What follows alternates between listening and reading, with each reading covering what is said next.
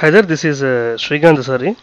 So, in this lesson, we are going to learn about the various ways to use the for loop in order to increase the performance and reduce the execution time of a Java program. Okay, so to learn this, just we are taking an array here. Okay, so what we are doing is first let us declare an array of size 5 here. Okay, so I'm taking this syntax here, array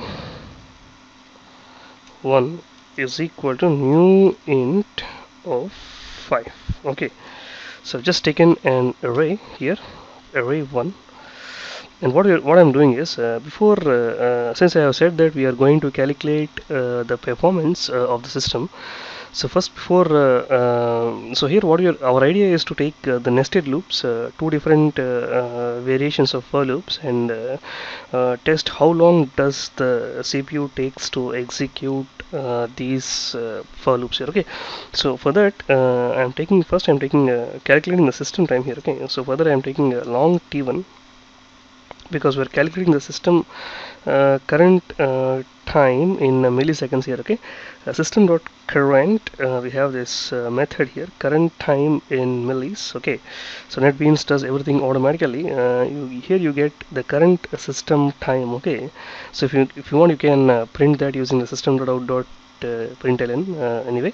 Okay, so first next we are taking the first for loop. Okay, for loop 1, I'm just putting a comment here. Okay, the first set of for loops where our intention is to take a nested for loop and initialize an array which we have taken here, which is array 1 here. Okay, and the first instance of the for loop goes like this. The first outermost loop here, int I is equal to 0, and I is equal to 0, I less than 1 lakh or 1 million. Wantedly I'm taking a huge number here. Okay, let us say 1 million, or I can take more than that also, because we need to track the number of system milliseconds. Okay, so we need to get some good number to understand the difference between how the loops the performance is taken here. Okay, so for this reason I have taken an outer loop which has 1 million iterations here, and then we have taken and then we are taking another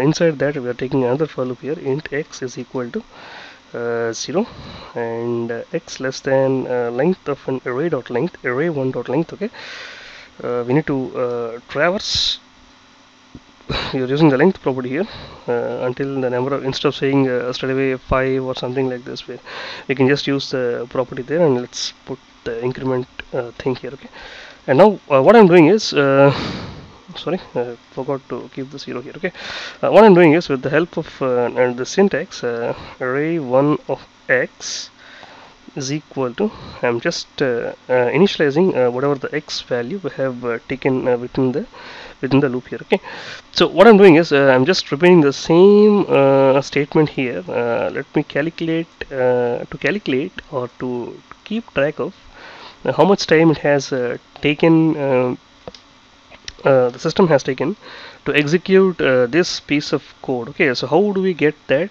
Means if you minus here, long t2 is equal to system dot current milliseconds, means so milliseconds, the time of the system, the time of the system time calculated in milliseconds up to after executing this instance here. Okay, so if you minus this t2 and this t1, you get the number of milliseconds this chunk of code has taken to execute here. Okay, the next version, for next we are taking the version 2 here. Okay, so the small variation to do the same piece of code, I am taking the version 2 of for loop.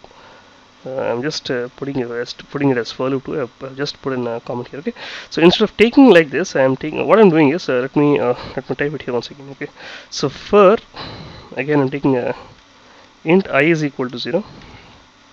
For int I is equal to 0 and I less than let us take once again here as 1 million. I'm just keep on counting the zeros here. Okay, so 1 million and 1 plus plus. Instead of taking nested for loop, what I'm doing here is I'm straight away using that array and using this hard-coded syntax. I'm just putting all the values, initializing all the values which I intended previously to do with what we call to do with a nested for loop here. Okay, so I'm just putting all things here, 5 different slots.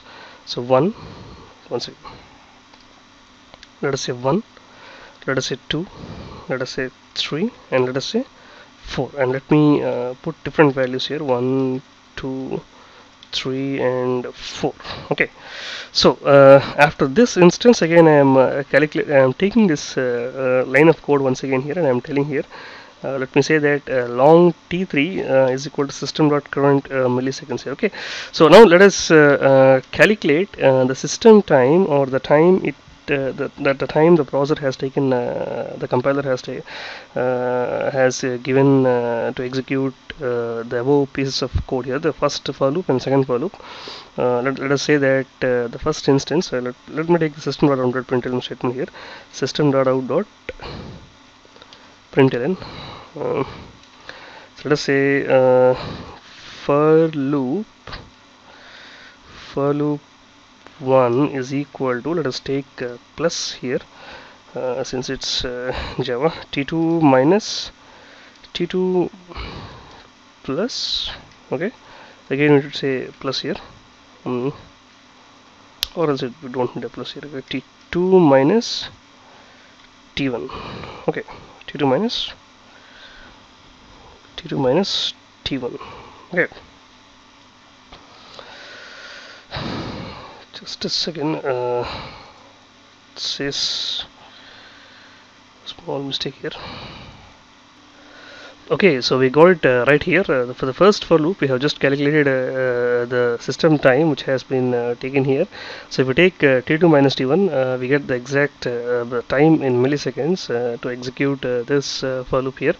And if we take the same system.out.println statement once again, and if you say something like this, and for loop 2, and if you say since it's 3t3 and t3 minus t2, if you say something like this, t3 minus t2. Okay, now if you execute the code here, obviously there is an increase in performance in the second instance of the second for loop. Okay, so if I run the code, and if you will get the clear picture of what we are doing here, and then we can come back to the code once again for the explanation. It's executing the code. So here we go. Okay, so for the first for loop it took 20 milliseconds to execute, and for the second for loop, it has taken for loop 3.